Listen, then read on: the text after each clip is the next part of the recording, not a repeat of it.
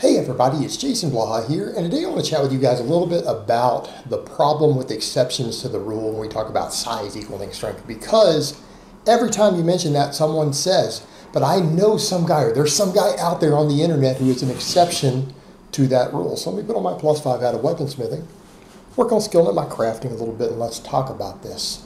All right, this always comes up when I mention this, that the data on it is pretty solid at this point, that usually the amount of muscle mass you have, particularly in the muscles involved in an exercise relative to things like your height, can actually give a very, very good indication of a person's strength.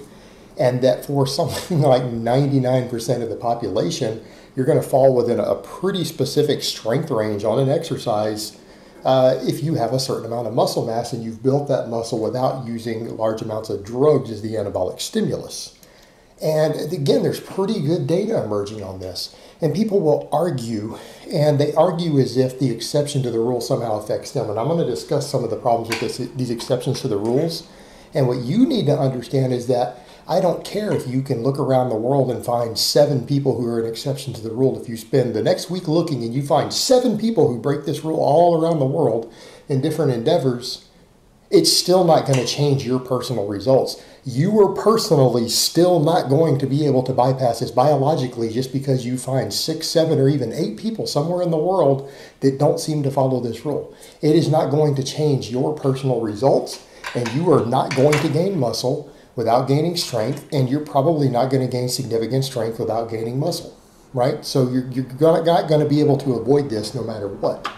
Now, the obvious one is always the really big, jacked bodybuilder. Well, we've got data on that showing that when large amounts of drugs are used, that muscle strength doesn't always correspond to size. In other words, the amount of muscle that they gain doesn't always have a direct proportionate carryover to their strength when it's tested. I mean, there was actually a study I remember years ago done on that. I linked it sometime before. I don't want to dig it back up. You guys can find it if you look hard enough. I have linked it before, though. Where that was actually looked at, and they found per unit of muscle that the guys who were using very large doses of anabolics, the bodybuilders, weren't as strong as someone who had built whatever amount of muscle natural. So for the amount of muscle mass they had, they weren't strong, but they were still very strong. And the confusion comes in when you guys see someone train like a little bitch. That's what happens. You see all these pro bodybuilders who they are basically some of the laziest pieces of shit you'll ever see in the gym. I mean, let's be honest, about half of pro bodybuilders, right? And you go watch them train, you'll watch someone like Kai Green, watch Kai Green train, and watch him use little silly ass weights and fluff and pump, and I don't even mean do real high reps. I mean, he will do warm-up weights for someone who's a strong 180-pound person. He'll do their warm-up weights for sets of 10 or 12. And that will be his 10 to 12 rep sets. I mean, he will literally use weights that I wouldn't even personally warm up with. For me as a 200-plus pound strength athlete, I wouldn't even warm up with weights that light. They're below my warm-up weights. And I do mean that literally on the lifts he does. I wouldn't warm up with something less than 185 on a barbell row. Are you serious? Probably wouldn't even warm up with less than 225 on a barbell row. Let's just be realistic here. But he'll be using 95 pounds or 115 or something silly. And you'll see him do these light weights, and they say, oh, well, see, that's a perfect example. No, he can lift like that and still build muscle because of the drugs. He's actually not that weak, because then what happens, you'll see the guy do that, and he may have built that muscle training that way, literally lifting girl weights. And then people assume, oh, well, that must work for everyone. No, he's genetics and tons of drugs, right? So then what happens? You watch him actually lift something heavy, and then you're like, oh, never mind, he's not weak. He just doesn't train that way. He's actually strong enough to lift a heavy weight because he has all the muscle mass in spite of the fact that he built the muscle with drugs and not training hard. You go watch him incline bench and the guy can rep 405 on an incline bench. He can rep 405 on an incline bench. That's strong in anybody's world. That's strong in a strength athlete's world, right? You go into a powerlifting gym and do that and you're going to be considered a pretty strong dude. But he doesn't lift heavy. But the point is he can still produce force when he has to because the muscle mass allows him to do that. But he's still reasonably strong. But the drugs are a big factor there. So that's your one set of exceptions. Then your other is these other extremes. Well, there's this Chinese guy who weighs 170 pounds who benches 400 or 410 or whatever. Okay, how many of those guys are there? Because I'm going to tell you right now, just because that guy did it doesn't mean you're going to be able to do it. You're not going to be able to stay tiny and small and probably even get a 315 bench, let alone a 410 bench. Not going to happen.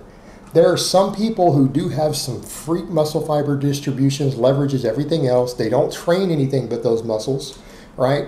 They don't train anything but for the bench press, and they're a specialist, and they've got a certain leverages and tendon insertions and muscle fiber distribution that puts them into a freak category, and they can pull that off on like one lift, sometimes two lifts. But you also need to remember a lot of these guys are oftentimes shorter, or they've got certain muscles built through their body, but their lifts aren't always as strong as you really and truly think they are. Some of these guys are the exception. In other words, like people who use max tuning, and it's like, I always tell guys, yeah, you probably need at least a 300 bench to look reasonably jacked. He doesn't have a 300 bench. The guy, even at his heaviest body weight in competition, has never hit a 300 bench, and he walked in weighing like 180. So he's a lean 180 at that point. That's not particularly small. He just doesn't have bodybuilder proportions, but he's still a sub 300 pound bencher. Like, so the guy can squat over 400. Okay, get him up to 500. I promise you his legs aren't going to be small anymore. But, you know, you do see the people like that who are a little bit of the exception to the rule, but then you look and he's got massive erectors and things like that. You see some of these guys and you go, okay, well, they're somewhat an exception, but there aren't that many out there. And in the grand scheme of things, the guy isn't super strong. It's not like someone like that is freakish level strong. Again, I can tell you right now, if he got his bench up to 400, his upper body would probably be pretty massive. But he's still a sub 300 pound bencher. So perspective here. His squat is a little skewed for his size, and I'll admit that. Or they'll use the other guys to start looking at body weights and look at record holds and see, like, well, Jamie Lewis, you know, look at what he lifted in the 181 those years ago, and he broke those records, squatted over 600, pulled like 670 weighing 181. It's like, well, number one, Jamie is jacked as hell. All right, that he is not what you're thinking of as a 180 pound guy under normal circumstances. He's short, he's below average height. The guy stays under 10% body fat. He is stupidly jacked. And when he did that, keep in mind, the guy is like 5'5" or 5'6", right? That's what he is. He weighed over 200 pounds a few weeks before he hit those records. He did a water cut to make the 181. So this is a guy who weighs over 200 pounds who cut down. He did a water cut. And he was already like 8% body fat. And then he did a water cut to make the 181 and then walks in and squats over 600. All right. He is a short 200 plus pound guy who's very, very lean most of the time. He's not small. When you start thinking of in terms of proportion, that is not a small dude. So what I'm trying to tell people is that you might see some of these people who you think are the exceptions to the rule, or some people who just do really have good leverages or good neuromuscular efficiency and all these other things, and you're thinking to yourself, well, you know, they're reasonably strong at some of these lifts, but not that big. But it's like, oftentimes, again, they're exceptions to the rule. And if they actually picked a couple of other different exercises, they would probably look a lot more jacked. Like, these guys actually oftentimes are jacked. You're just maybe thinking their arms aren't that big or their delts. But it's like if they transferred some of their strength to some other lifts, if they did some weighted chin-ups and got stronger, the overhead press with it, combined with the fact of what they squat, bench, and deadlift, they would actually probably fill out tremendously just from those other lifts. It's that oftentimes they're minimizing some of the other muscles in their body so that they can maintain their weight classes. And that's something you need to keep in mind with some of the guys you're looking at in strength sports. Some of them are intentionally avoiding putting muscle on all of their body, and if they actually just did a few more extra lifts and got really strong at those, they would probably be a lot more jacked. And then people are skewing what big looks like based upon the drug world. Right, and that's where the big confusion comes in, because you look at some of these guys and you're thinking, well, they're not that jacked. I'm like, well, actually, they actually are pretty big. For drug-free guys, some of these guys who are pretty strong that you are thinking of, barring like the Chinese guy who benches 400 at, 165 or whatever, barring those guys, these guys actually oftentimes are pretty jacked for naturals. It's that people have their mind skewed of, they think that you're not big unless you're on a gram of test, and any of the biggest naturals in the world actually aren't that big because their mind is skewed by seeing guys who are on a gram or more of test, and that's their idea of what's supposed to be big. All right, guys, but that's really all I have to say on that today. I hope it's been informative, and I will talk to you guys next time.